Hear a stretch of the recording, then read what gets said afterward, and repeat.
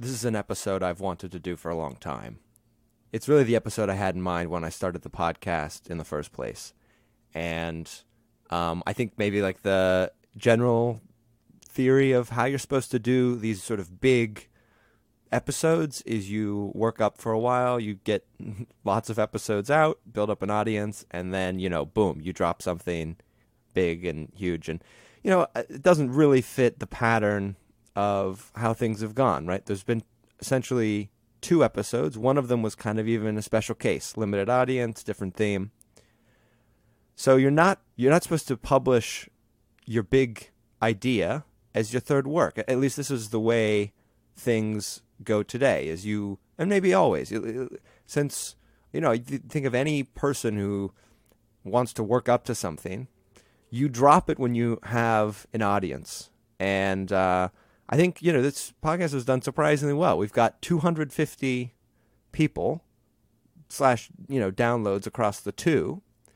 Who knows how much of that is organic and how much of it is family friends.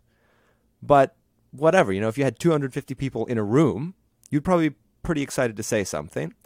And so I kind of thought, you know what, screw it. Let's go for the big one, because you can only hold on to an idea and an energy and a direction for so long before things change. And, I didn't want to lose this.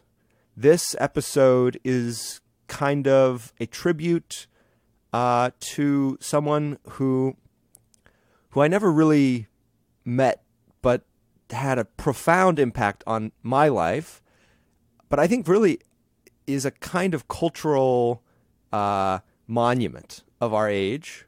One who in certain circles is, you don't like to use the word beloved, but you could even say beloved, and who is to the general public not well known at all. And,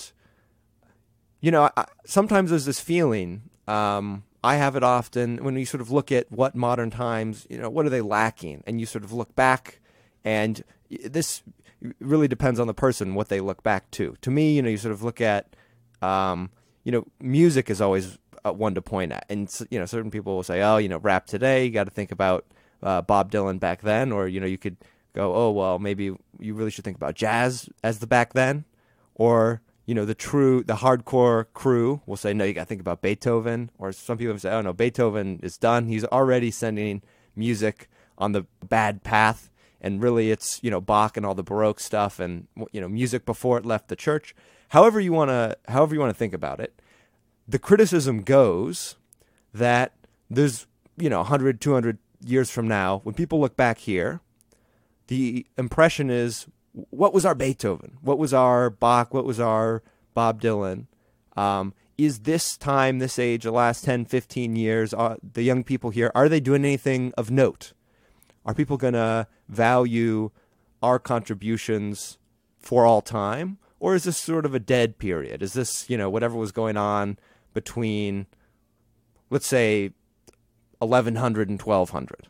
Probably something was going on. It's not especially well known to me. And maybe that's the worry, that we're sort of stagnating, whatever. And maybe that's even right. I will say one objection that I always think is silly is like, well, they're there, but we just can't see them totally. You wouldn't really recognize it, and stuff gets better with time. That is sort of true, but on another level, if somebody is there doing big monumental work, if they're composing big symphonies, writing big novels, building big companies, that should be obvious to the people at the time that they're at least doing something that seems important.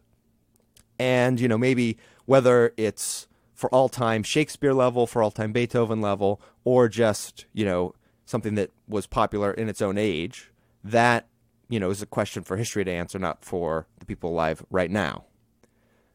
But the argument, the thesis of this episode is that there's at least one person, one sort of way of looking at the world, which I think will be for all time to admire, and which, unlike most other works of this kind, is actually preserved. It's actually there for all time to listen to digest, and to sort of set yourself up in front of and admire. And I'm talking about the lectures and thought of all people, a philosophy professor by the name of Hubert Dreyfus. And Dreyfus has a sort of cult following now, as people look online for valuable stuff. I would say, one of the great things about the internet is that most of what is on there is such junk. It kind of gives you the overwhelming impression that maybe the thing you should be doing is looking for stuff that's not junk. And Dreyfus, I think, is recognized, at least by some, as being part of the not junk category. But again, my claim is much higher than that. It's that he's actually done something which is worthy of civilization level recognition. And he died in 2017. And now that there's been sort of a minimal level of distance from what he did, you could just say, I think it's clear that this is someone who you could put not only on, sort of the academic elite, one of the, great philosophy professors of our age. That would just be kind of reductionist way to say it. He may be one of the great men of the age, one of, the people who have ascended to the level of doing something new and profound and something that generates meaning. That's a rare thing, but it's, I think, wrong to say that it's completely gone in our time. And so the goal today is to recognize it, to convince you that this is the case, and to show that what people are up to in life can be more interesting than maybe the first pass or something like that would suggest. And so with that, I want to announce the title of the episode, which is The Life and Death of Hubert Dreyfus.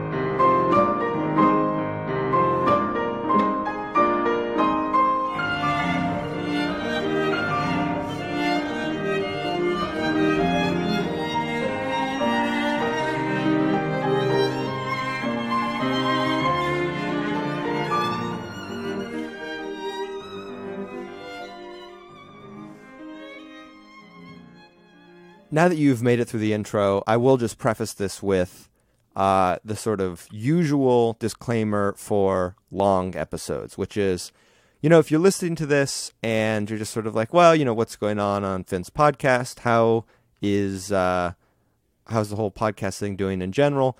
You may want to listen to, some percentage of this. It's going to be long, and hopefully it draws some of you in, because it's going to be splitting clips of Dreyfus with clips of me trying to, put it a little bit in context.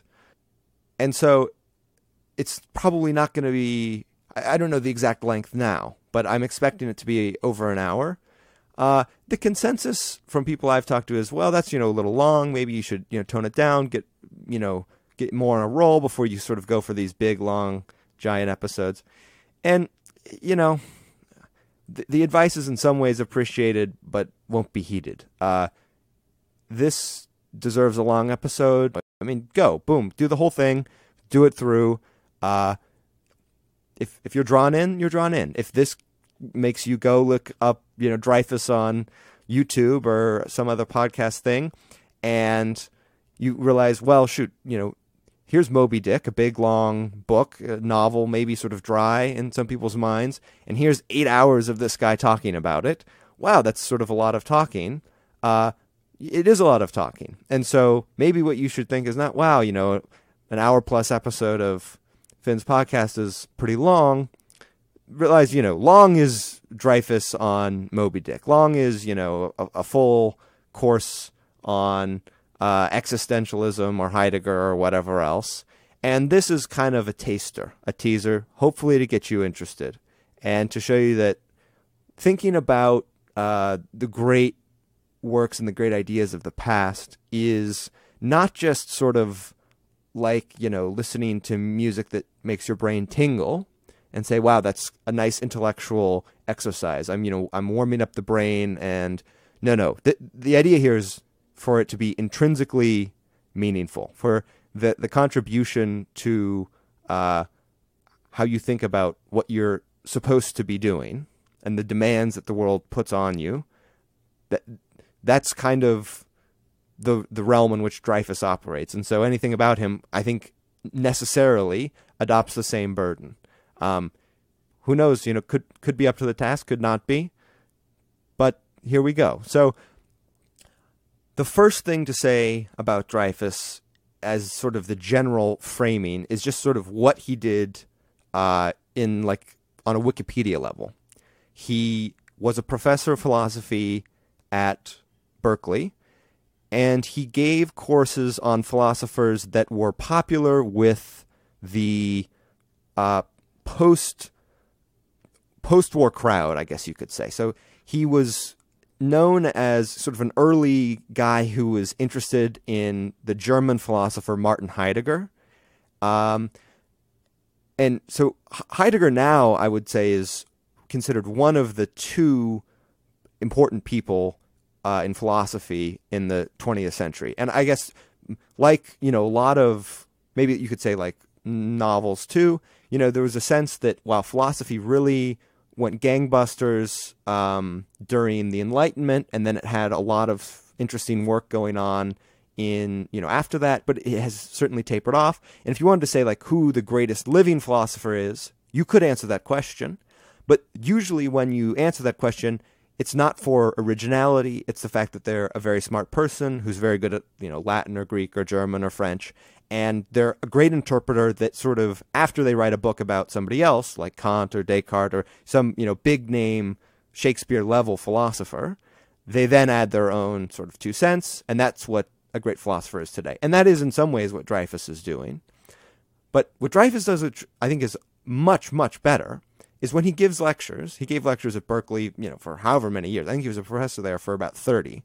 But he gave lectures which were, undergraduate philosophy lectures that didn't adhere to the general arc of what you do when you go to college and you take a philosophy class.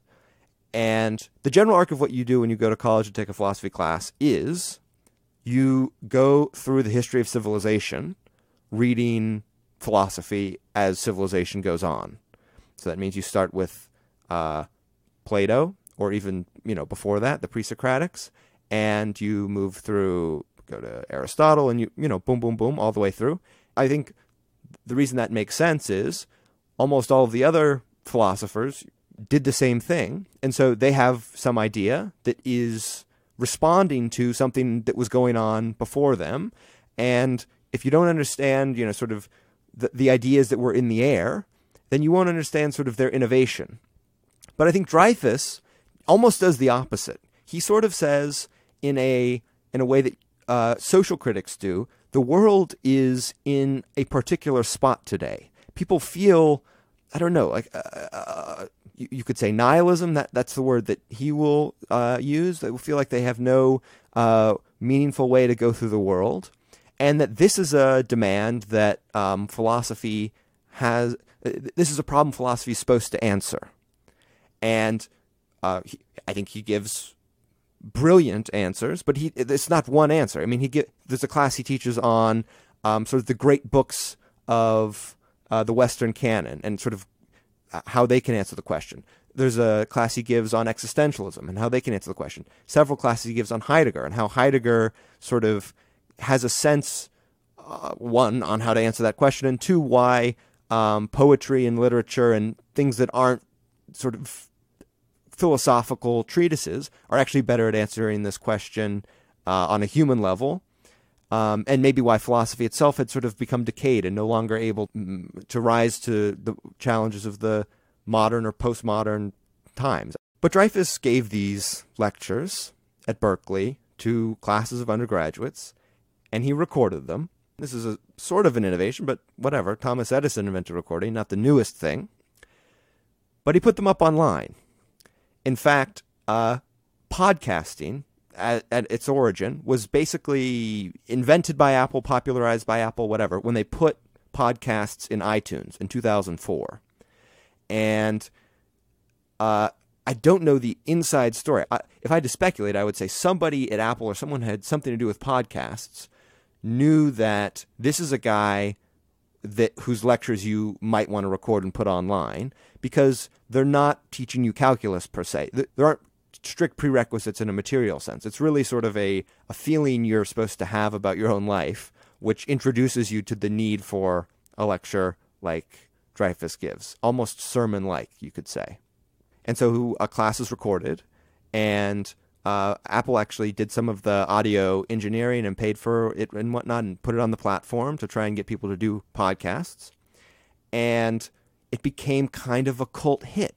Remember, these are basically literature and philosophy classes at an elite university. It's not pop philosophy necessarily in the sort of the way you see people write books where, it has a big title and it's like how to live a happy life. Maybe there's some guy smiling. He's got like 5 rules, right? You could say 12 rules even. This is basically a class that was unchanged from how it was meant for Berkeley students, put online. And I think it reached number 50. There was an article in the Los Angeles Times about how Dreyfus had become so popular, reaching somewhere along number 50 in the most popular podcasts. Again, I think 2004 or 5 time frame. It even mentions basically the structure of how journalists work. They go, okay, here's something interesting. Rather than try and explain what's interesting, let's just ask somebody who is from like a different walk of life, somebody you wouldn't necessarily expect to be listening to philosophy podcasts. Oh, like a trucker. And so the article mentions like, oh, here's like a trucker who's listening to them as he's going across the country, but he's all of a sudden into Heidegger and Moby-Dick and thinking about existential philosophers and whatnot. Now, there is something a little inspiring in that, but I think the more interesting question is not, can you believe that a trucker is interested in this philosophy class, but is what's different about this philosophy class or what this guy who's teaching the philosophy class is saying that would make it apply to somebody who's not in college and not trying to get a philosophy degree. And so maybe that's what I'll try and answer. And if you want to hear about the trucker, you can find the article. I'll link it even. Very quickly, we're going to dive straight into Dreyfus as a kind of lecturer and some of his ideas and do it almost like a class, and that'll be of interest to some of you, and to some of you it won't be. But before we do that, hopefully this will sort of have the maximum possible audience. I just want to play a brief bit of a brief interview he did where he talks about how he got into teaching and the way that things happened to him in his life. And hopefully this just gives the impression that I got basically from consuming his content in the same way, which is you just listen to him. I've never met the man, but was deeply drawn in by the way he talked and the way he thought about the world. And we'll go ahead and play that interview now.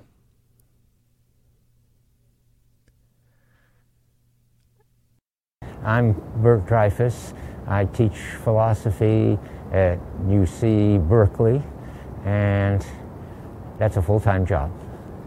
I've always wanted to be a teacher, but I thought I was going to teach physics because that's what I was doing as an undergrad, and then I wandered into a philosophy course on Kant, in fact, and thought, wow, that is really interesting and important, and if physics may not even be grounded unless Kant's right. And then I got into, and I wrote my thesis on sort of Einstein versus Kant on quantum stuff as an undergrad. But then I didn't really know enough science to make that my profession. And then I don't know how I somehow got into Heidegger and so forth. Things just draw you in, and you don't know why. I was just reading in Moby-Dick, Melville explaining how he didn't know why he went on this whaling voyage. Certainly that's how it happened to me. I have no reason why I chose philosophy. I think there's a reason, a sort of uninteresting psychological reason why I always wanted to be a teacher. I think it's because I had my younger brother to teach and got all kinds of good vibes from mother and dad when I took him by the hand and explained things to him. And I've been doing that with people ever since. I didn't do it on purpose. Of course, you can't do it on purpose. That's the point. But in fact, weird things happened to me all the time. I was explaining to somebody how, whereas most people decide what books they're going to publish and then have to go out and write a prospectus and then chop it around and so forth, I just got called literally by somehow somebody, the fates in the background, Melville would say. I was just reading that. But anyway, somehow I know why. My brother got me called to the RAND Corporation to think about artificial intelligence in 62 or something. But what was funny is, and then I wrote a short report, and the next thing I knew, me and the report was in Talk of the Town in the New Yorker. How, I have no idea. And then the next thing was, Harper and Row called up and said they wanted me to write a book for them right away, and that's how it happened. And then this book, the book about the classics and all things shining and so forth, that was just Philosophy 6, and I was giving it because I wanted to teach the great classics. And lo and behold, some editor from Free Press calls up and says, "Do you want to write a book?" And it's always been like that. I just get battered around by nice things. Yes, I feel that the sort of opportunities come and call me to do them, and they're risky in some way or another. And that's my only contribution, is not to stop just because I don't really know about computers and I'm writing a book about them. I'll find out somehow. Somebody will tell me. In fact, that's what happened. I shopped the manuscript around for about 2 years of what computers can't do, learning what computers do and why they can't and so forth. And it was a mild risk. I mean, it was could have been a waste of time. I could have made a fool of myself. My favorite philosopher is Kierkegaard, and he talks about letting yourself be drawn into some passionate commitment, which is sure to be risky, but if you can do it, rewarding. And so whenever I got to Kierkegaard, that sort of connected up with what I was doing anyway, and it isn't, I didn't ever think of myself as doing what was the rational thing to do or the autonomous thing to do or whatever. It was just the thing that was calling me to do it. And so that's Dreyfus. We'll hear more from him. We'll hear him in a sort of less conversational way. But I do think the point I want to make before we dive into his philosophy is just that today there is a struggle on many levels to get at what I think Dreyfus is trying to get at, which is this sort of disaffected feeling people have. Now we know what we mean when we say something like disaffected or melancholy or depressed or decayed. And it's just a sort of general feeling that goes along with being alive today. And so I don't think I have to explain it in particularly in-depth terms as a feeling, because if you're alive today, maybe you have it, or at least a lot of people seem to. It's not exactly the newest problem in the world, and it's not exactly the least thought about problem in the world. So there's all sorts of solutions and prognoses and prescriptions and whatnot that you can say about this issue. But I do just want to point out one important thing before Dreyfus sort of gets going and I get drawn up in what he's saying, which I'm sure will happen. Today, I think if you had to split the answers to this feeling of meaninglessness or purposelessness, you essentially have two camps.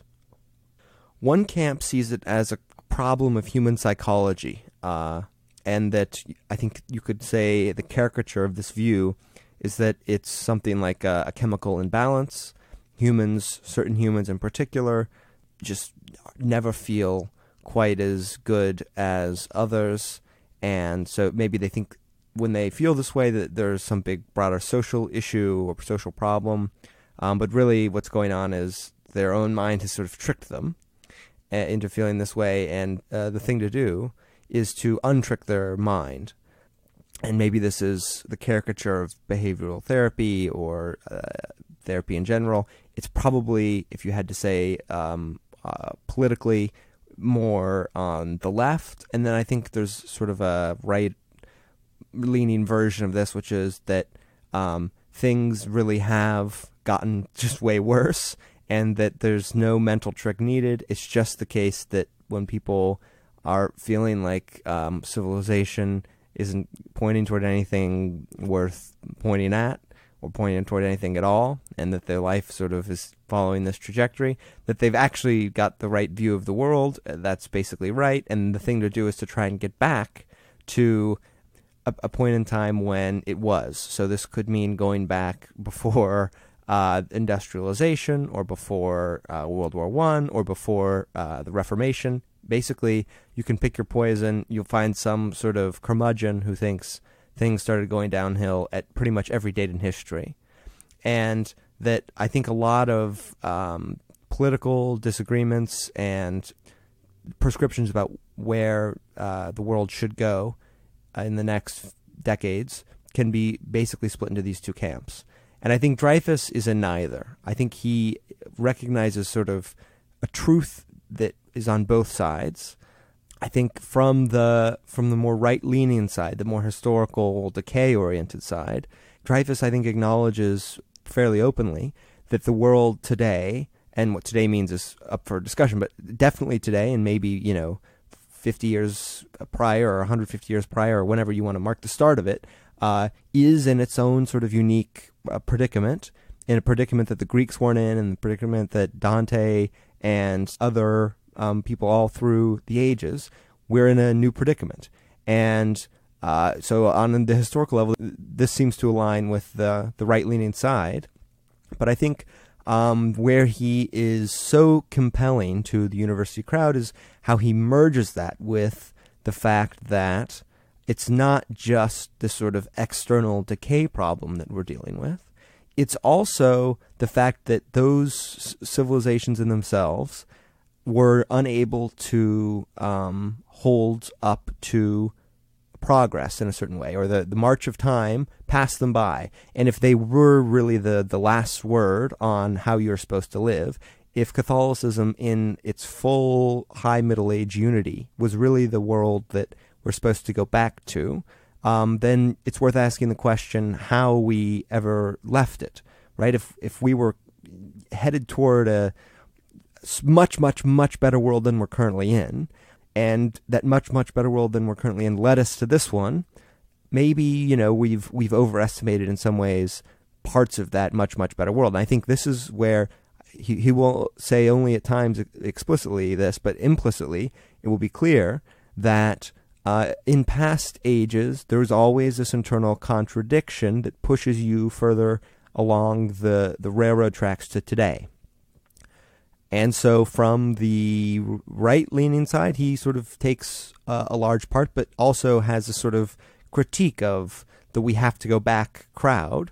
He merges that, I think, with what is undeniably the fundamental conviction of the more left-leaning solution, which is a desire to help people and a desire to show how the human mind can be used for good, but can also play tricks on you and can have sort of distorted views about the world, and that understanding the world in different ways without even fundamentally changing what it is can be almost as meaningful or just as meaningful as changing what it is. So I apologize for being in the abstract this whole time, because, if I was going to try and do it in a sort of specific way, that would just take ages and would probably be even less coherent.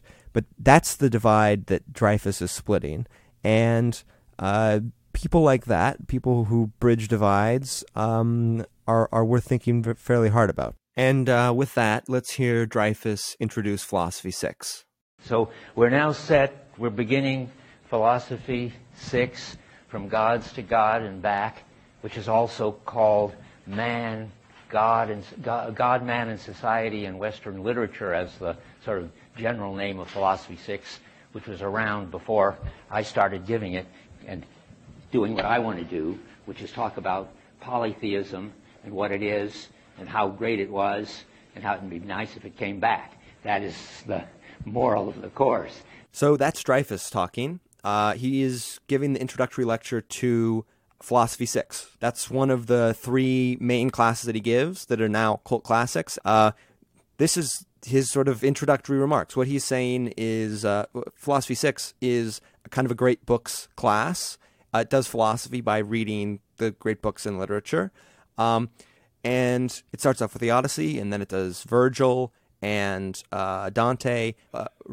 It goes right through and sort of caps the whole thing off with Moby-Dick, which certainly we'll get into. But the thing to worry about, the thing that's interesting in what he's just said is, this isn't really how you're supposed to, how if you find other philosophy classes online, this isn't what you set it up by saying, we're going to try and understand what X person who is extremely intelligent wrote and, as he said, test their arguments. And this is kind of a different burden. I mean, you don't hear it in exactly what he said, but in how he said it, you can see there's a kind of life-changing burden that he's actually laying out almost, explicitly and saying, we're going to try and get you to understand what it is to be in a different way. And this, I think, implicitly responds to this whole present age problem, which is, we're sort of passionless, always thinking, always viewing things as resources, as advantages and disadvantages, and, maybe existence is even on hold, never really being who you most are. He says it's a class about polytheism, which I think is great. Maybe that's the kind of philosophy you should subscribe to, maybe not, but at least let's understand it fully in its merits. And you can see why now it takes the structure of almost a sermon, something that you set yourself up to listen to wholly as a person, and not as necessarily a student who's trying to, minimize or maximize a grade or, a particular argument of a particular philosopher, which they'll then use to write a dissertation or a thesis or something like that on. And that's how Dreyfus introduces the course. That's kind of how he talks. It's a bit rambly, but certainly, everything he's saying is in his head, and I think it's felt in a genuine way. Next, let's hear what he does at the end of the lecture, the same lecture, this introduction to this kind of great books class, which is, he says, a class about polytheism. I think really what it is a class about how people understood what God was through time, and how there's different ideas of what that is. And that's basically what he'll talk about in the next sort of closing quote. So let's hear that. So the work, I'm going to just say 3 minutes of things.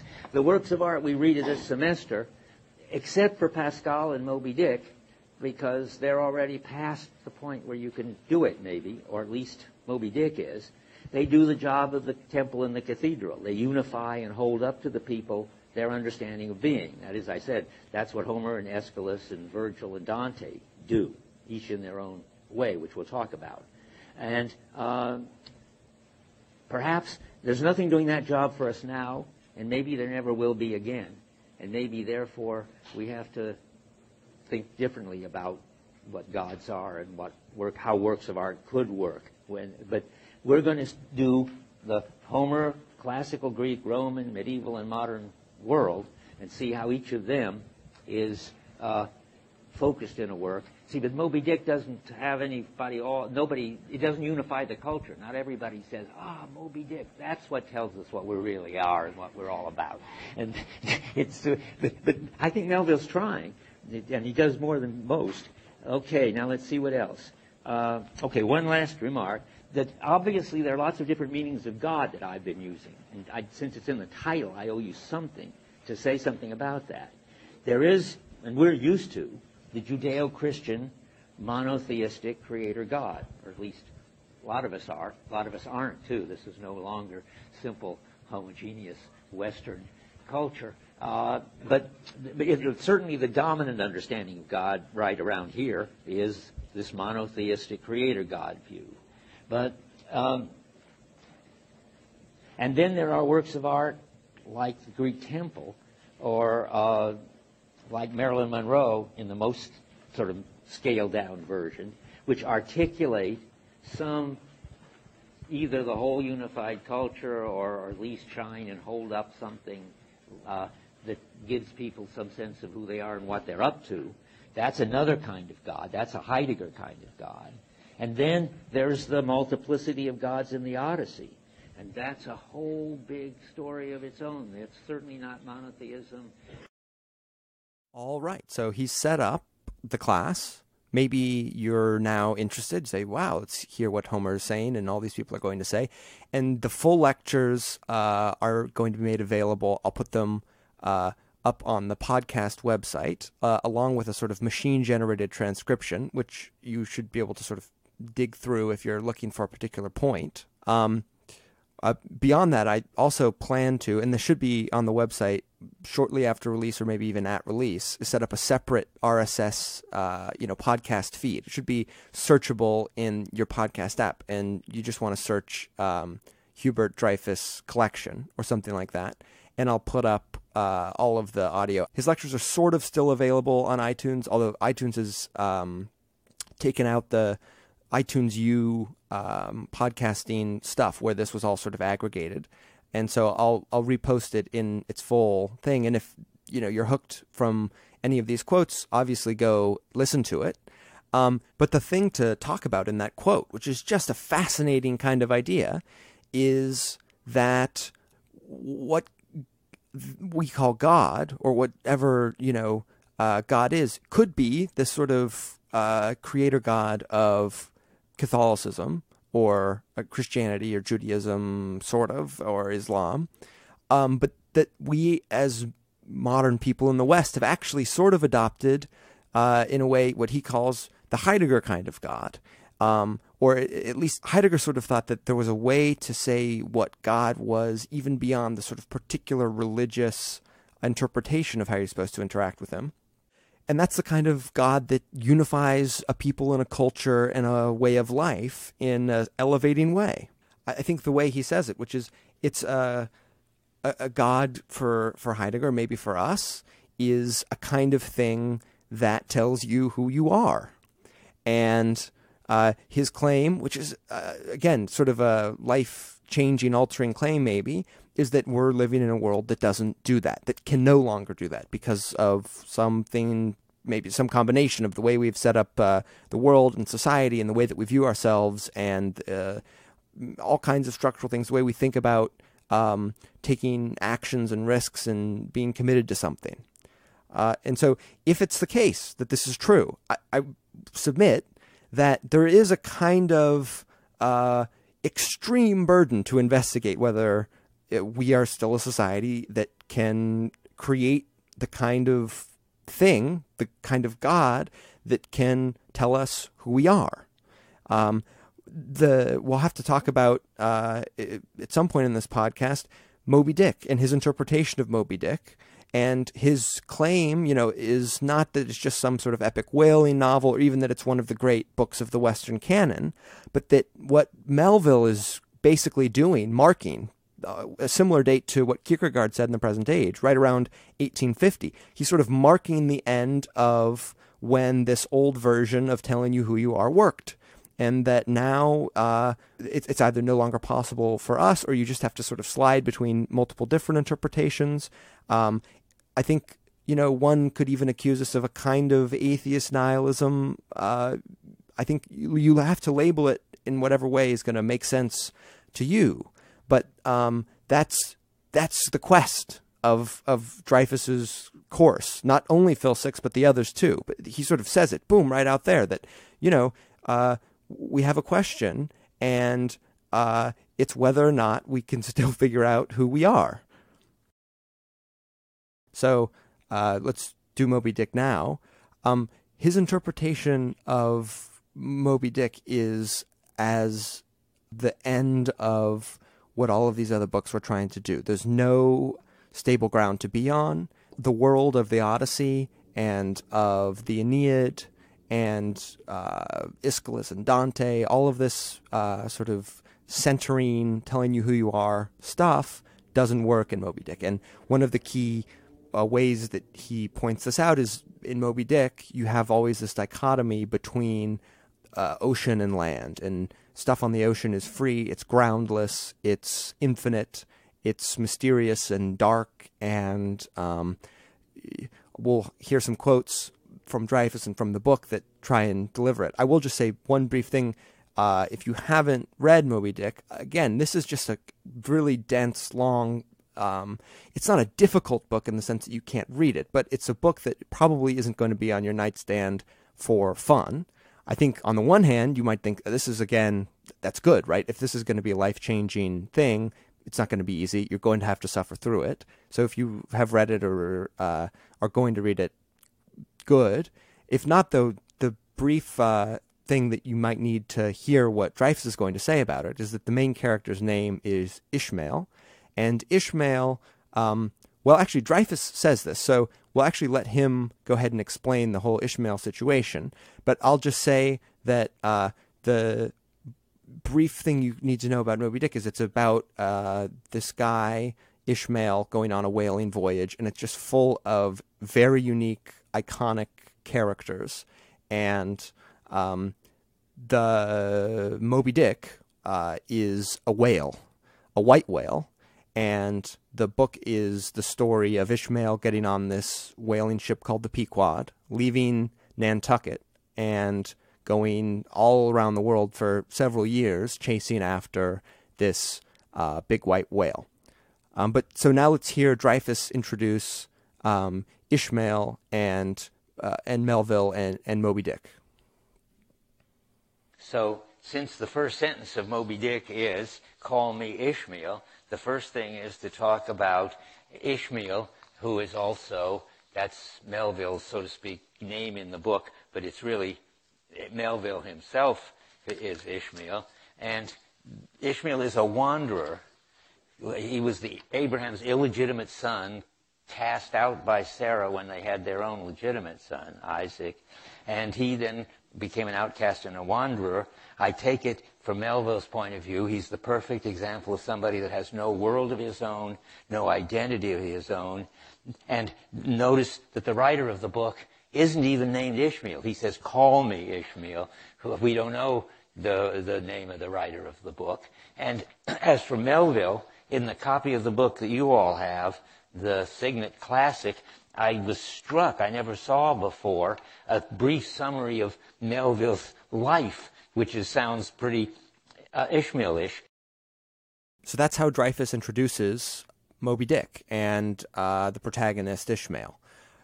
There's a lot to say about this interpretation of gods as being kinds of moods. He says this is the Greek version, and I think what he's playing off of and talks about in other lectures is how in the Odyssey, the Greek gods like Athena and others are, they appear and put you in certain kinds of moods, and they even are representative of certain kinds of moods, and that's one of the reasons you have so many of them, and they appear at different times and are always fighting each other off, because that's kind of how moods are. Again, that's a very fascinating idea, but sort of as a philosophical argument, it doesn't hold much weight, right? We would say Greek gods basically aren't real. Moods are things that take humans out of the realm of rational thought and take them away from knowing what the truth is. And I think, so Dreyfus is saying Homer and Melville are going against that. And their argument is not a line-by-line refutation. It's a sort of explanation of people's lives and how they live. And the characters are fictional, but the claim is that you're supposed to feel a kind of truth when you hear it. This next passage that I'll have Dreyfus read out from Moby-Dick is my favorite from the whole book by like a long way. It's one of my favorite passages in anything. It's from the chapter The Spouter Inn, and he'll sort of introduce it. Again, we won't go way into the plot of Moby-Dick because it's kind of a big, giant book, and the lectures are out there if you want to hear them. And this podcast is going to be about Dreyfus, not Moby-Dick or the Brothers Karamazov or Heidegger or anything in particular. But this passage kind of stands on its own because it's right at the start. And what happens in it is Ishmael just walks into this inn on Nantucket Island the night before he's going to sea on a long whaling voyage. And there's a painting on the wall, and it's lit in this interesting way, and it's painted in such a way that you can't actually make out what it is. And he's got this absolutely just enthralling way of describing it.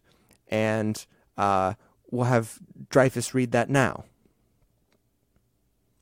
So now comes the next thing. I have been saying, but I haven't really given you any examples of this important way that everything is indeterminate. And there is no way anything is. There are only interpretations. He does it in this funny way on chapter 3, The Spouter Inn on page 10, where he sees a picture.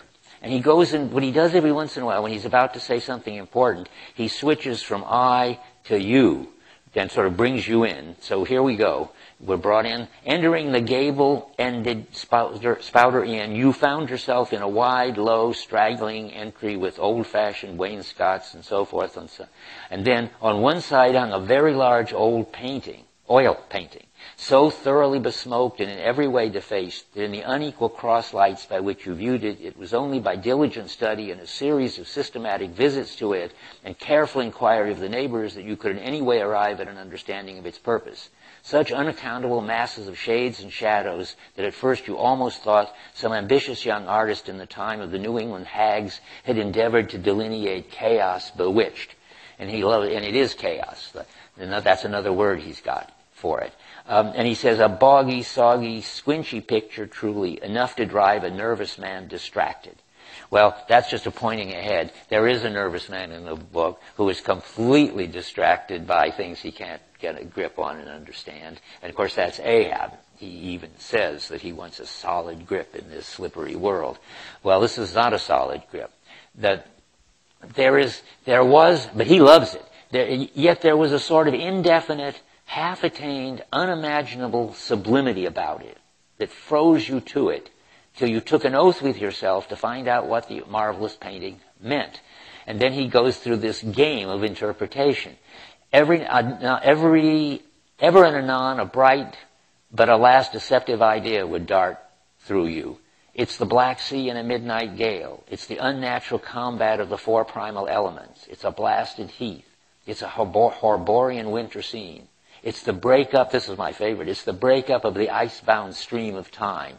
It goes far and further out. But at last, all these fantasies yield to one portentous something in the picture. That once found out, all the rest were plain. But stop, does it not bear a faint resemblance to a gigantic fish? Even the great Leviathan himself? In fact, the artist designed seemed this, a final theory of my own, and so forth. So one, he says it's a whale, but he also says it's just the way it seems to him. It's his theory that it's a whale. He's got all the pieces in there.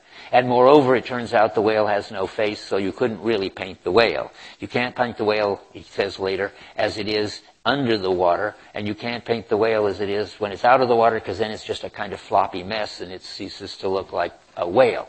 So that's the first version of the game of interpretation, which the book is all structured by. So there's so much going on there to talk about. One is the point Dreyfus is making, which is how you have this object which everyone sort of interprets in their own way. You can't quite make out what it is.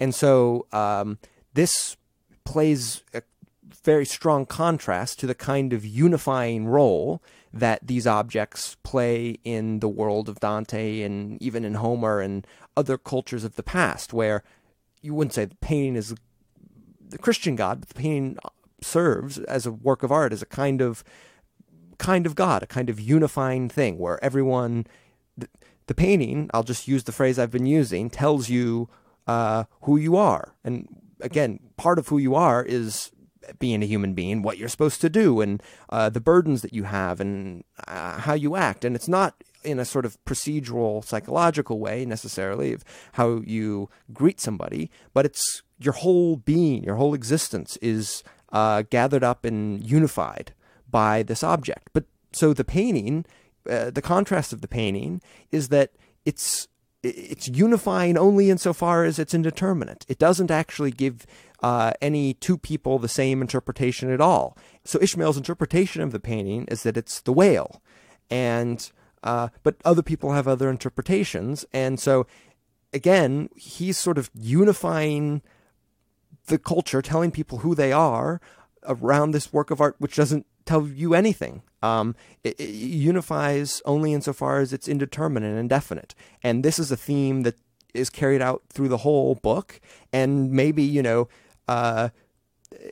one takeaway is that, sure, this is what it is to be an American. What it is to be a Greek is to be unified around a story like the Odyssey. And what it is to be an American is to have a bunch of different interpretations of everything. And that's what makes us so dynamic and everything else. And that's the nice way to read it. For Melville, though, maybe it's a little bit more despairing. He seems to think that this change is something that isn't really recognized, and that maybe you can do tremendous damage if you go about living in a world that is the world of the indeterminate painting, but that you don't know is that world. Where if you are sort of a hardline anything, that you go on in kind of crazy ways doing crazy things, but you don't really realize that it's all interpretations. You could even think, too, that this idea is really just a very, literary way of doing this sort of postmodern game of saying everything's interpretations, there's no such thing as objective truth. And I think that's almost where Dreyfus wants to lead you. And I think he will have problems with sort of the postmodern canon, Foucault and Derrida, and sort of all of these, a lot of them are French or, continental philosophers of the 20th century who play this same sort of game as Melville's. I will say, though, if that's the game you're playing, if that's the game Melville is playing, you want Melville as your spokesperson and not Foucault or a lot of these kind of French jokers. However, it might be the case in this painting example that it's not, I think Dreyfus, we'll just say, Dreyfus is saying that this shows that everything is interpretations.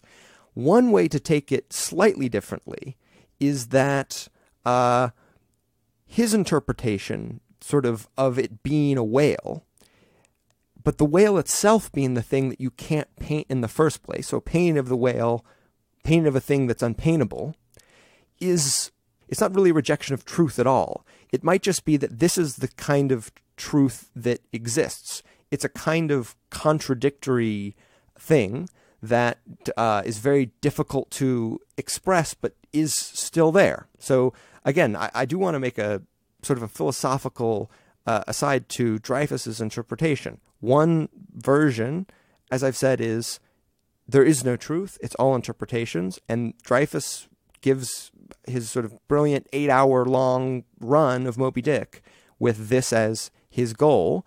Another reading, though, is that it's in these contradictory sort of places, paintings of things that can't be painted. Some German people, Hegel or whoever else, would jump on that internal contradiction and say, aha, exactly, you have stumbled on what is the objective truth. It's this struggle between internally contradictory things to resolve themselves. And that while you might say, if everyone's just interpreting the pain of, oh, it's a tree, it's the ocean, it's the sun, it's the, breaking up of the icebound stream of time, as Melville says, that would be a kind of wrong thing. But the true interpretation, the truth to get at, and the thing that even could still be unifying, is recognizing that what it is an internally contradicting thing. It's a painting of a thing that can't be painted. It's a picture of a whale. Switching gears slightly from interpreting Moby-Dick with Dreyfus, let's think a little bit about what Dreyfus is doing in these lectures in the first place.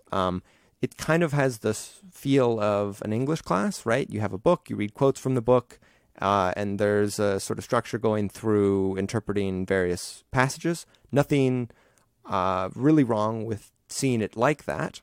But again, I'm claiming in this episode that Dreyfus is trying to, change people's lives for the better, and that he actually is doing it. And so there is a question in the passages that I've played from Dreyfus's lectures: is he changing people's lives just by reading quotes out of Moby-Dick and saying, right, here's how to interpret this book, or here's how you do interpret the Odyssey? I mean, after all, this does occur all across the world. People read the great works of their own tradition and other traditions, and they analyze them, write papers about them. They admire certain characters and critique others. But so let's even take this sort of spouter-in thing to the next level entirely and say, what Dreyfus is kind of implicitly doing here is suggesting that this is the kind of thing. I guess what I'm trying to say is, this is what it is to be a human being, is to look at the world in the way that Melville is looking at the world, or not just Melville, but in this case Melville. And you would say, well, of course, right, he's telling a story about what people are doing. Well, I think not entirely, right? Embedded in this indeterminateness is a critique of a kind of scientific view of the world.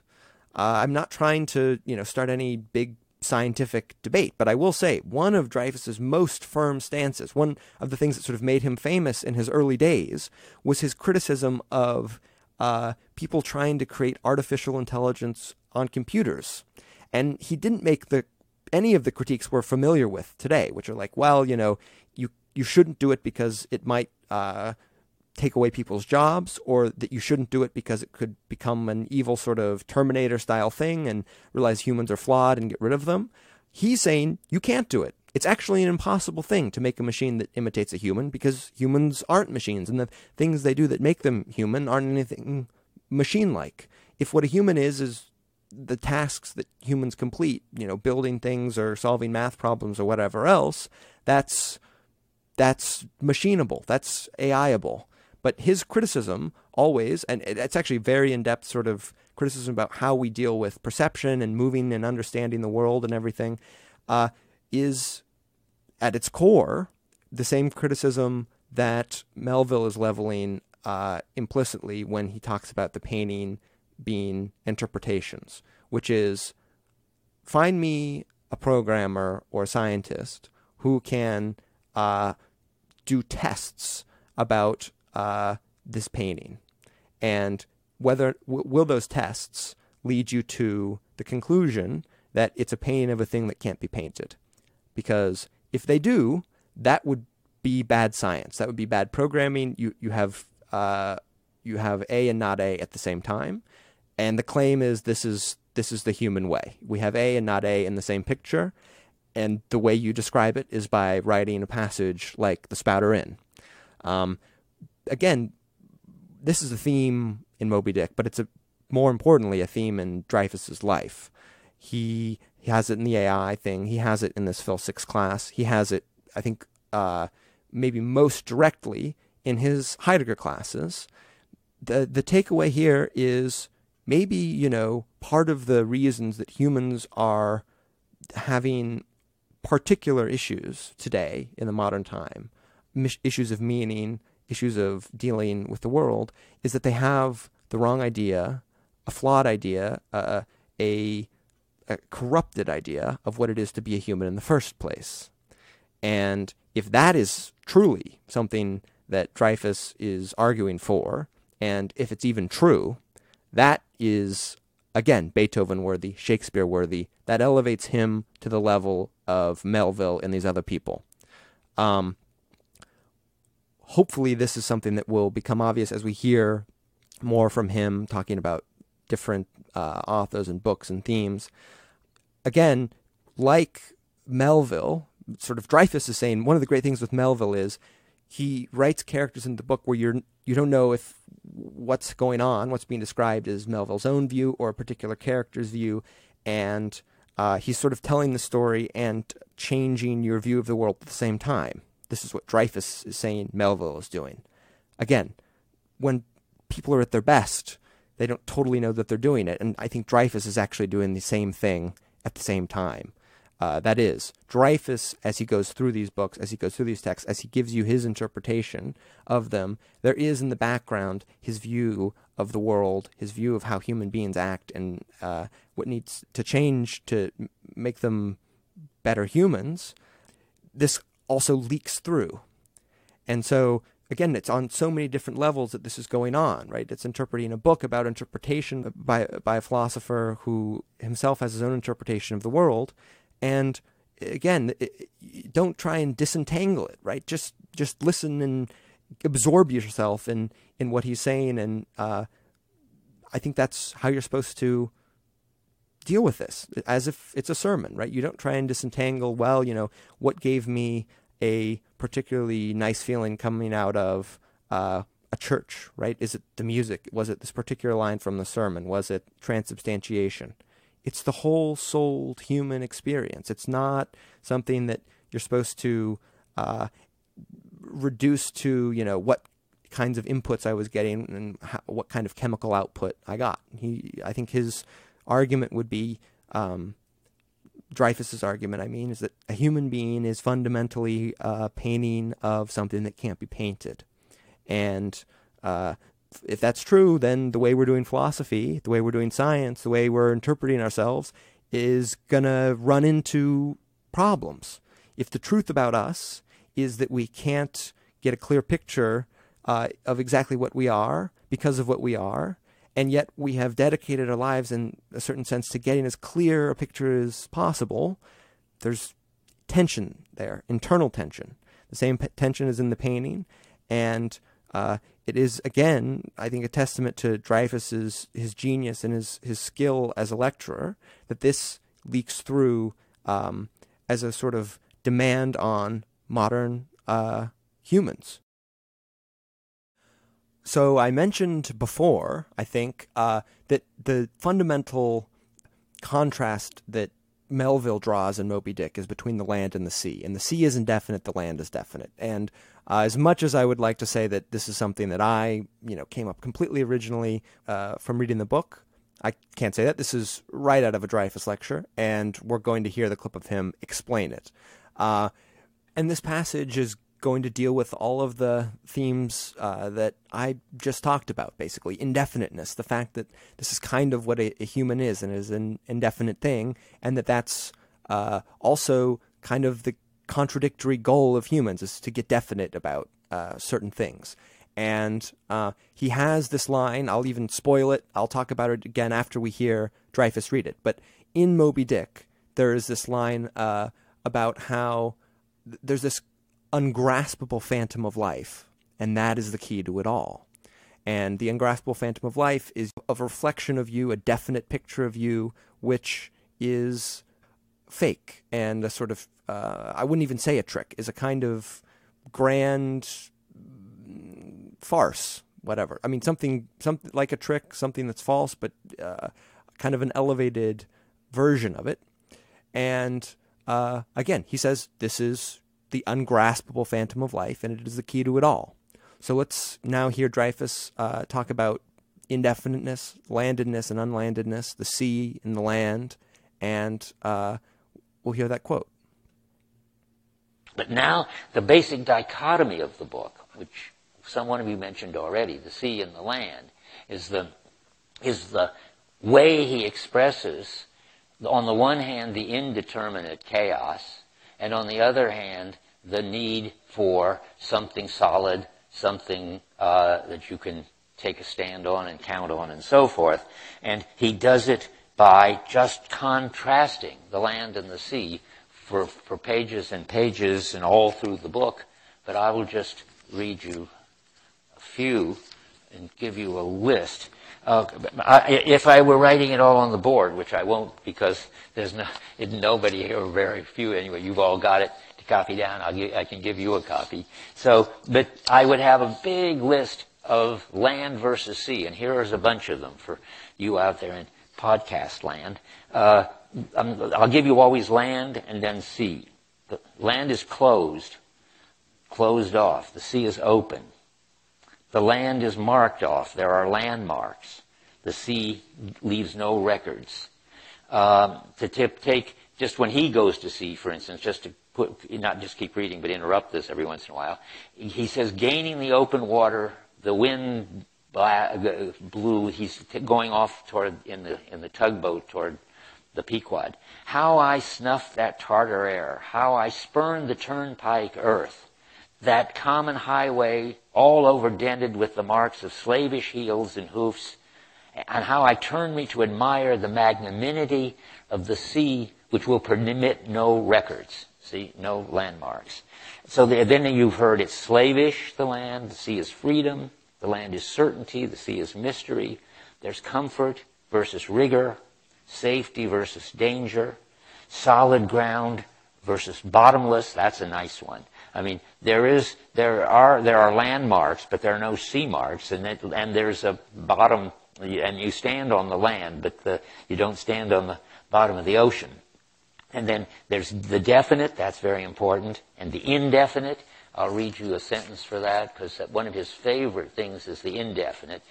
If there were ever a God, that would be indefinite for him. He says, but in landlessness alone resides the highest truth. Shoreless, indefinite is God. So it's the definite versus indefinite, bounded versus boundless. I like that because I want the whale to be the symbol of the sea is the unrepresentable. The whale is kind of the incarnation or mammalization or something of the sea. It's focused in the whale.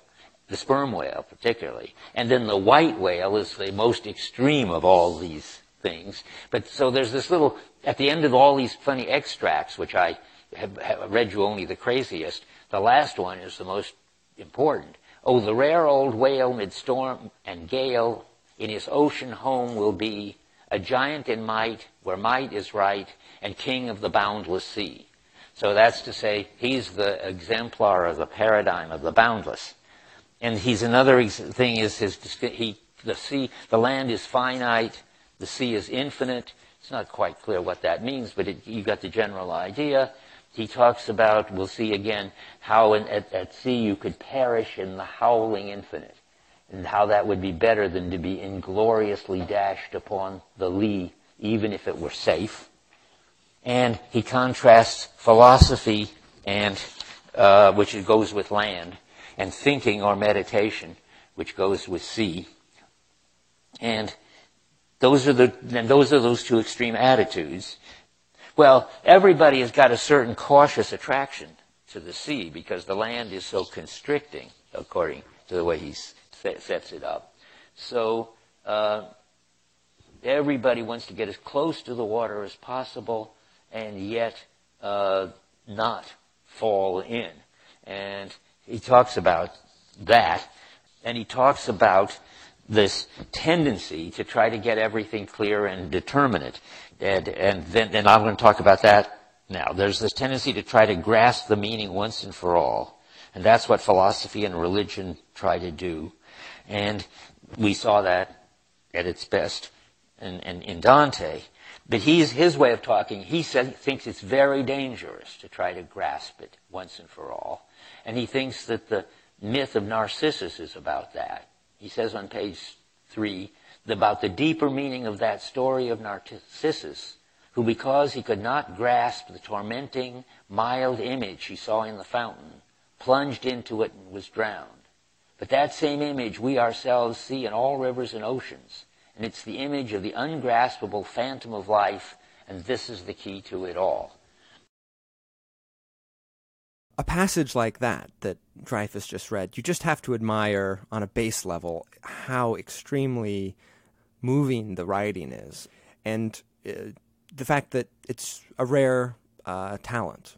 Very few people can muster that kind of sentence and idea and put it all together in a way that, takes this idea out of your mind and puts it into somebody else's in a way that's profound. I mean, it's hard enough just to be understood, but just try and communicate any idea which rises above a basic concept is very difficult. And something is going on in that passage which isn't worth dissecting, just kind of worth admiring.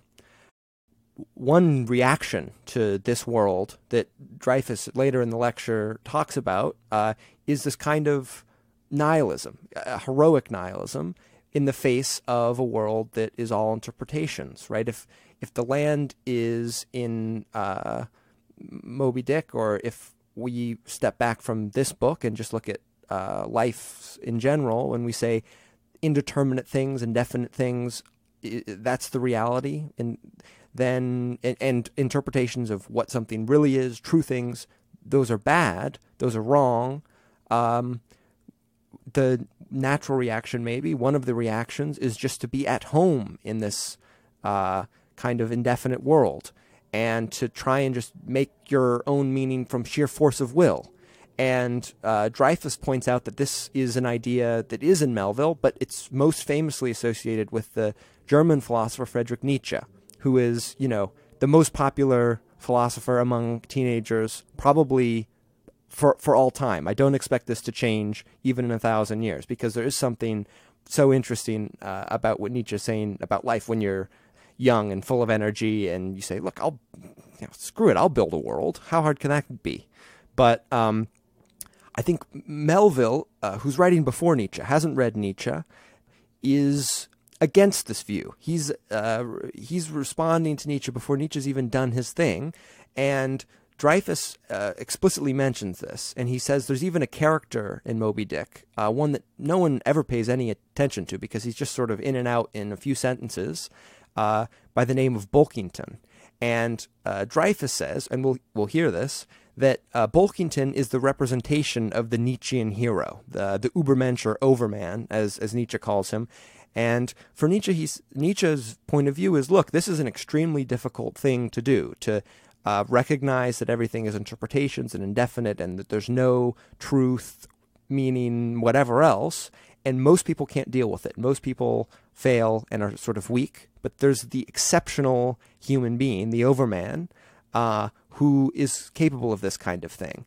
And Nietzsche's claim is that this brings a kind of endless joy, and there's something profound about it. So Melville's criticizing this, Dreyfus is implicitly criticizing this, and I'll even hop on the train there and say that probably this Overman is not joyful, the person who has to build up their own world. And maybe this kind of action isn't even good or even possible by humans. And, you could even make this a kind of cultural thing and say, of course, frickin' Germans are going to say this world-building will thing is a joyful process, but everyone else knows that this is a miserable existence, something we don't want, and probably, it's one thing not to want it, it's another thing if it's not even possible or true. And so you have to claim both if you're saying it's wrong. And that's what Dreyfus and Melville are saying here. In this passage, though, Dreyfus is about to do two things. He'll talk about Bulkington. He'll talk about why Melville thinks this is an untenable, joyless existence, that humans, being, the beings that we are, can't muster them. But Dreyfus then lets leak through the cracks even his own desire to redeem in a certain way. And so let's go ahead and hear Dreyfus' interpretation of, does the Overman work? Does being the kind of nihilist hero work? One brief aside, just so you understand all the terms, Dreyfus uses this term ontotheology to mean essentially the Christian worldview of a creator God, or essentially any God that's going to give you a definite answer about how to live. He would even group in the sort of Heideggerian stuff where you look at the painting and it unifies all of you, or you're gathered around the temple and that unifies the culture. All of the stuff I was talking about previously. This is grouped into ontotheology. This is grouped into stuff that Nietzsche doesn't like, and that's what Dreyfus is about to talk about. So let's hear it. So here we go for that, for the what I call heroic nihilism attitude. The other attitude from trying to turn the sea into the land is to accept the groundlessness and enjoy the constant challenge and constantly avoid the temptation to try to grasp it and make sense of it. And there is a hero who does that. And it looks like somebody who did that would be able to rejoice in their freedom, because they will certainly have total freedom, and they ought to enjoy the play of perspectives, and they should certainly stand firm against the temptation to settle for any fixed answers. And he's going to give you a hero who is half like that. You'll see in a minute. I mean, that he's able to stand against the temptation of fixed answers is sure. That he enjoys it and rejoices in it is not the case for Melville.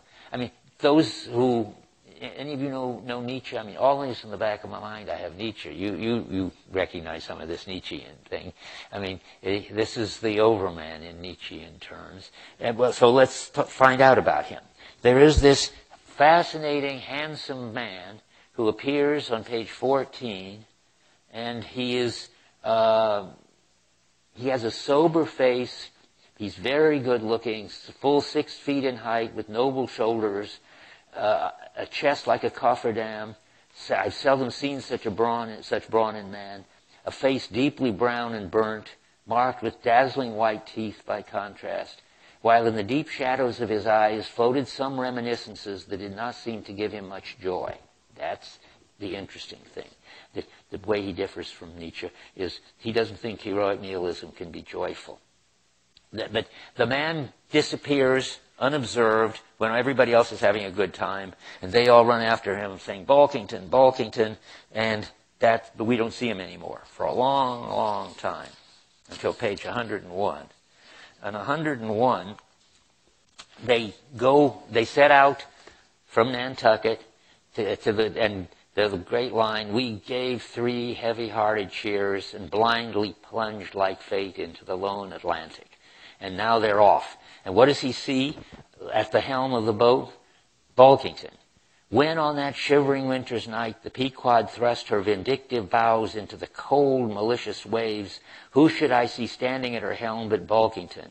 I looked with sympathetic awe and fearfulness upon the man who in midwinter, just landed from a 4 years' dangerous voyage, could so unrestingly push off again for still another tempestuous term. The land seemed scorching to his feet. That is, that he can't stand these certainties and these happy parties and so forth.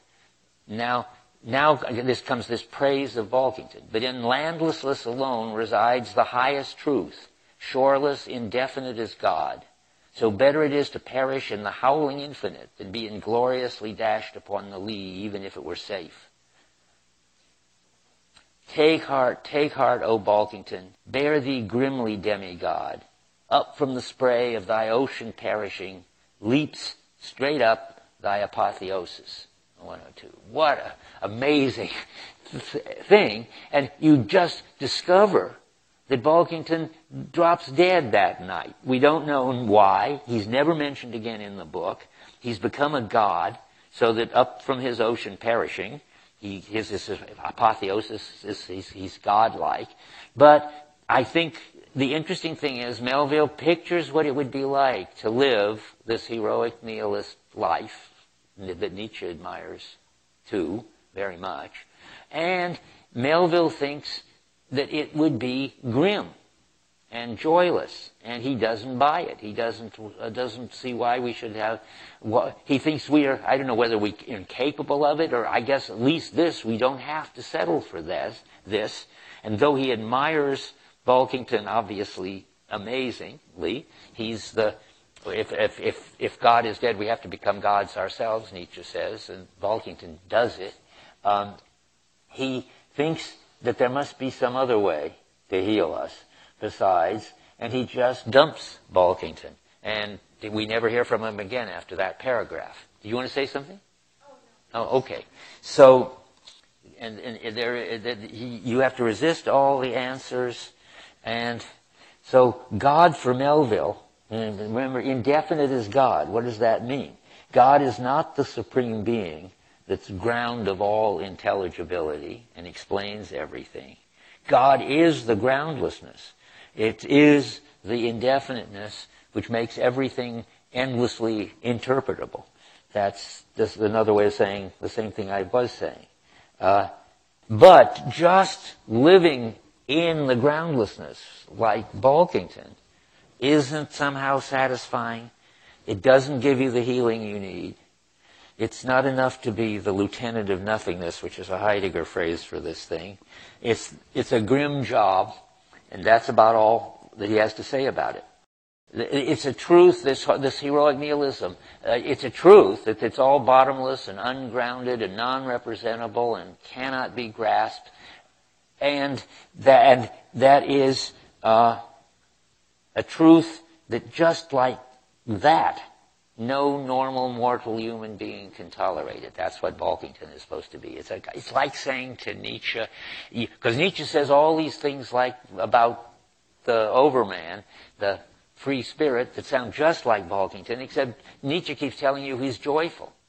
And I think Melville wants to say he's pictured him, and he's not joyful. He's grim, and we don't want to be like that. And I think that's a great move on Melville's part. So the Overman is grim and perishes in the howling infinite, and that's that. That is, there is this extreme possibility of the absence of all meaning. Don't even trust any divine glimmers. Take no comfort from any interpretation. Confront the indefinite head-on. You'd have no hierarchies, no center, no even gods, no meaning, no land, and that's just not going to work. And so Balkington is never mentioned again. But then this is the last thing to say for this lecture. If we've rejected ontotheology on the one hand, which is the land and the, so to speak, the religions that have an answer, and we've rejected heroic nihilism, so what can heal us?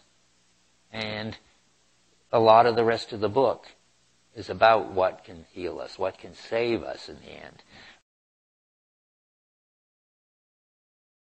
So here I feel like my Dreyfus thesis is coming around a little bit. I think this is the supporting evidence that I needed, that this man is not just a teacher. His burden is what he's saying Melville's burden is, which is trying to figure out what can heal us and whether anything in the end can save us. And so, a line like that, it's sort of empty, set on its own, but it's maybe also the most meaningful question to ask if you give it the right sort of context.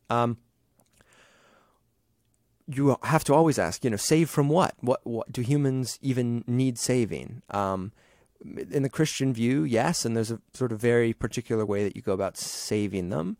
Dreyfus, it's fair to say, though he's in that tradition, I don't think is giving you any kind of particularly Christian message. Dreyfus is really taking up unliftable burden here, in the sense that he's telling you that this book is going to try and explain how human beings can be saved. And more than that, he's even going to give you his view of how that's possible. And Dreyfus even, it's his own view in a certain sense. Maybe Melville would concede if you asked him, right, my book is about how I can save humanity, how, redemption is possible. And, but Dreyfus isn't going there. He's not trying to prove to you exactly what Melville thought. He's even adding on his own view. And this, to me, again, is an elevating thing for Dreyfus. It's the reason why it's worth making a podcast called The Life and Death of Hubert Dreyfus in the first place. It's not just here was a guy who dedicated his life to something. It was, here's a guy who dedicated his life to saving mankind. Here, you have to say there is an answer. You can go through and listen to the rest of the lectures, and you kind of get Dreyfus's picture of what this answer is in the context of Moby-Dick. But it's wherever you look in this guy's lectures. If you go and listen to any of them, you'll get a similar view on how you can save us. And, here I'll even try a bit of German out. There's this line I really like from Hegel, who Dreyfus and a lot of these more interpretive literary philosophers generally don't like. They see he was an idealist. Hegel was a German philosopher who was in the tradition of philosophy as a practice, right? You would put him solely in the philosophy world, not in the literary world. He wrote philosophical treatises that are very, very dense. But he has this line in the preface to the Phenomenology of Spirit, which I remember, hearing it for the first time, and it just sort of pushes you over. And you just had to sit there and think about it, walk around a bit, turn it over in your head. And as the saying goes, this hopefully podcast will show you, some lines say more than most. And this line is, I'll try my German here. An diesem woran dem Geiste genügt, ist die Größe seines Verlustes zu ermessen. In English, it translates to, by the little which now satisfies spirit, we can measure the extent of its loss. And maybe this is the feeling that leads Dreyfus and Melville and all of these other modern people who feel like something is missing, we're supposed to rise to some level that we're not at. You say, how do you know you're not just supposed to be a nihilist? Maybe that's the sad truth of it all. And I think this is the gut feeling, the human being feeling that tells you that that's probably not right. There are glimmers left of what was once a full picture. And that what now, as Hegel would say, what now makes us content, what now satisfies us, makes visible the loss that now exists. I don't know how any Dreyfus or any of his sort of true followers would feel about me comparing this, his life to Hegel, and saying, well, it turns out you're actually a true Hegelian. To most people, that wouldn't sound like anything to get upset about, but for him, it would be, because their whole thing is dedicated to saying, no, Hegel and the whole philosophical tradition has missed something fundamental about what it is to be a human being, which, okay, but maybe some of them are in there messing the whole thing up, messing up philosophy and life and the whole modern world. Maybe some of them are in there with the same base feeling, and they've just, executed on the prescription wrong. This, though, does, again, elevate the project of what Dreyfus is doing. This lecture is no longer a class about a book. It's an attempt to satisfy more than what was lost. And so I think, as much as when I was talking about the painting and saying, Dreyfus and Melville have this interpretation that it's all indefinite, it's all relative, and you sort of have to be a polytheist. That's Dreyfus's and Melville's view, basically. Maybe I'm claiming maybe Melville isn't so much there. Maybe he's secretly seeing something in these internal contradictions. But so if it's not the case that I can sort of cop out of this relativism, and if we do follow Melville through to the end with Dreyfus, you don't have a very happy picture. You actually have a sort of shattering picture. And in his conclusion, Dreyfus makes only the slightest turn to a happier place. But to get there, we've got to do one more thing. So it's going to be one more thing on Moby-Dick, then the conclusion. There is, in Moby-Dick, this white whale, which happens to be named Moby-Dick. And the whiteness of the whale is, according to Melville, in a letter or something, he said that if you understand what that whiteness is, whales really, they're not white per se, but this is like a particular whale, Moby-Dick. And if you understand what that whiteness is, what it represents to all of the characters, Ahab, the captain in particular, who's sort of after this, he's on a death quest to go kill this whale. If you understand what the whiteness is, you understand the book. That's the claim that Melville makes. And understanding the whiteness doesn't seem like a difficult thing because there's actually a chapter called The Whiteness of the Whale. So you would think, look, you read that, you understand it, boom, you understand the book. Well, you should read the chapter first. It actually is, Moby-Dick is dense, and this is even denser. But I'll try and set it up, then we'll hear Dreyfus read the key passage, and hopefully this is going to be the kind of shattering thing that'll lead you to the conclusion and then lead you to maybe want to hear something about how we can get out of this mess. But this this question of whiteness, absolutely nothing to do with human races or a discussion of, anti-colonial legacy or anything. It's entirely within the book. And the fact that white is a color that it either contains all colors, or Melville will say it's a colorless color. Whiteness is a colorless color. It's actually devoid of content and a sort of blank, meaningless, indefinite thing, which, again, this is what Moby-Dick is all about, the blank, the indefinite thing. And this is a terrifying feature of Moby-Dick. He's a big, scary, boat-crushing whale, but the whiteness is just what throws it over the top, because he stands for something that is culture-destroying, world-destroying, life-destroying. That whiteness will do you in, according to Dreyfus and according to Melville. And understanding what it is a kind of bigger, longer version of understanding what that painting in the Spouter Inn is. That is, Melville just gives you all kinds of different interpretations. Could it be this? Could it be that? And these interpretations are a lot longer and include a lot more vocabulary and adjectives and alliteration than my description will. But he sort of does the same move. Is it this? Is it this? Is it this? Is this? And then he settles on, at the end, his preferred interpretation. And so what is the whiteness? The whiteness is, I'll even spoil it just because it's so dense, you kind of have to hear it just said in a sentence or two. The whiteness is the meaningless world. It's seeing the world for what it really is, a kind of void, empty, natural thing. And this is the scientific view in a certain way, one that Melville rejects sort of procedurally as, you can't paint the whale, you can't understand the whale, you don't learn about the whale by dissecting it. So he's against a kind of scientific view in that way.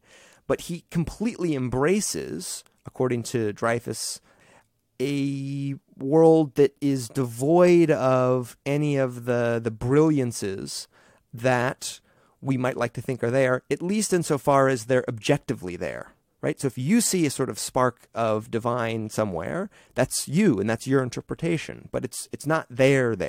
That the world as it really is, the world in itself, is white. It's absent of color, and that's what is devastating about this whale. So let's hear quickly this, I think, beautiful passage that is in Moby-Dick.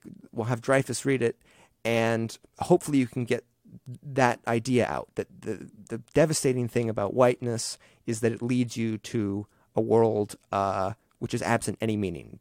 Melville will use the term atheist. And now he tells you on 88 what it is. It's pretty strange, 2/3 of the way down. And he does it in terms of questions. He doesn't give you the answer, not Melville. Is it that by its indefiniteness, it shadows forth the heartless voids and immensities of the universe and stabs us from behind with the thought of annihilation when beholding the white depths of the Milky Way? That's getting close. That's still not it. But its indefiniteness is now in there, which is important. The whiteness is not in any particular color. And the whole sort of frightfulness of the universe is in there. Pascal said he was the first to get the news that the universe was infinite. I mean, the first generation of people. And he said it terrified him. But now that's not it yet. Or is it that, as an essence, whiteness is not so much a color as the visible absence of color, and at the same time the concrete of all colors? Is it for these reasons that there is such a dumb blankness full of meaning in a wide landscape of snows, a colorless all color of atheism from which we shrink? That's the crucial sentence. It's pretty obscure. You can go back and look at it. So if the key to Moby-Dick is figuring out what the hell that passage says, and it's a whole big chapter, but that's one of the key moves of it, then the key to Moby-Dick is a kind of melancholy one. It's a work of art that is telling you that though the scientific reduced view of the world is scientific and reduced, there's not some enchanted one lying behind it ultimately. There's only an enchanted one lying behind it for you. And that means it's relative. That means there's no objective truth. You can't sort of stand on it absolutely. There is, to use the land-sea analogy, there's no true land. There's land only for you. I don't accept this. I don't think Dreyfus even accepts this. I don't even think this is necessarily what Melville does with the book. I think the book even portrays that there's more going on. But let's not try and turn a tragedy into a comedy. Moby-Dick does, I won't spoil the ending of the book, but let's say it does not go well for the sailors in the Pequod, and the whiteness seems to win. And that means that it's a kind of devastating, world-destroying thing that's really there. And so that's a contrast. That's not Homer. That's not Virgil or Dante or Aeschylus or any of these other people that Phil Six talks about. And that's not a warm, cozy thing that you would expect out of a man who I have claimed is trying to save humans from a meaningless life. And so if that's right, let's hear how Dreyfus is going to close out the course. He does, just as I said, the briefest of turns. In this passage I'll play, he sort of gatekeeps a little bit and says only the Heideggerians will understand. Well, I'll do my best in the next few minutes here to help everyone understand. What Dreyfus says is Heidegger's got this idea that a poet shows up in a needy time and keeps open certain possibilities, certain ways out of the devastation of whiteness, the devastation of complete relativism. And the way he keeps these possibilities open is by being a poet, by revealing things which cannot be revealed except by someone who has a transformative sort of power. Now, and I'll even spoil what Dreyfus is about to say. He says, right, the gods of the past are dead. He's not trying to be a Nietzschean provocateur about it. He's saying we don't live in the Greek world. We don't live in the world of paganism or anything else, really. And that Melville's idea is, well, you sort of pick one, you have a view for yourself, and that's good enough, a sort of a polytheism. And maybe Dreyfus is kind of a polytheist, but he's also thinking, how do you view Moby-Dick as a work of art as a whole? What is it? Is it a poet in a needy time? And his answer is yes. He says Melville is keeping open possibilities. Maybe he's not saving us, but he's, it's a needy time. If it was a great time, he would have saved us, but it happens to be needy, and so we happen to just need possibilities kept open. So let's hear, this is the last of the semester-long Phil Six course. It ends with applause, which I'll keep in.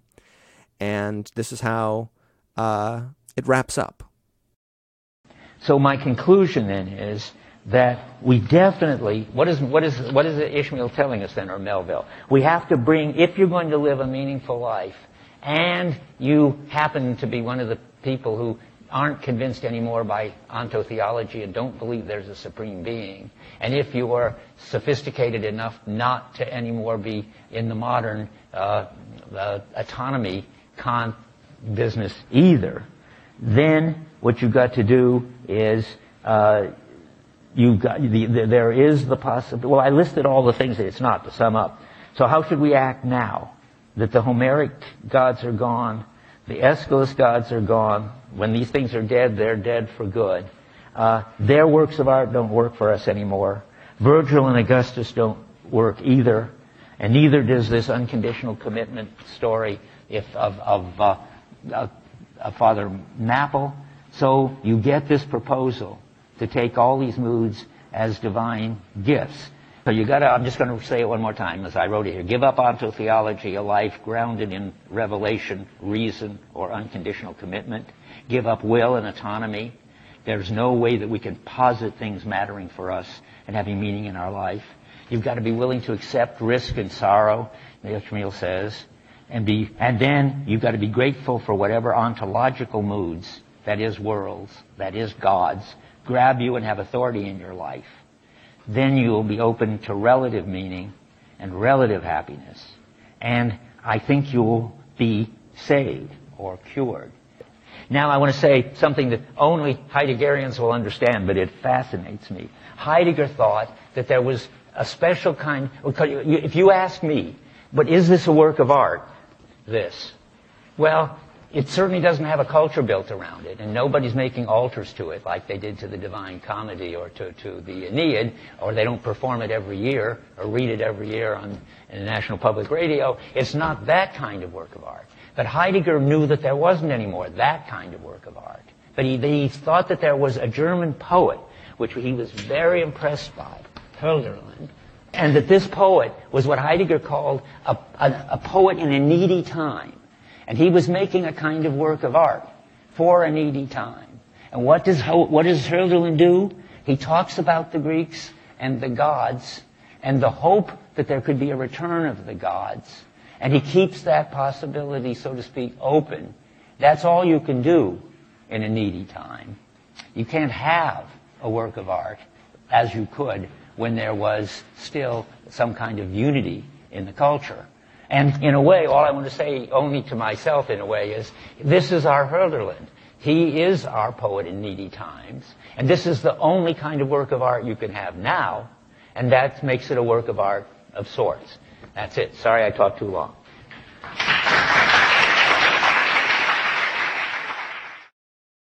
So, kind of a bummer, kind of, it's a tragedy, this course in a certain way, because it shows you a past full of brilliant, shimmering worlds and tells you that our world can't muster the same kind of God, same kind of unifying thing. If you want something to tell you who you are, it's tough now. And in a certain sense, let's not sugarcoat it. The reason to make a podcast like this at all, the reason to be Hubert Dreyfus and dedicate your life to doing this sort of work is because this is a demand that the world puts on you. And, the task is great because the problem is great.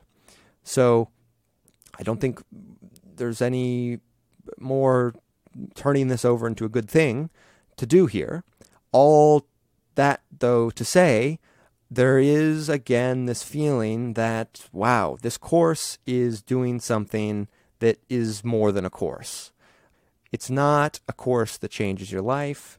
It's not even a lecture that you are profoundly impacted by.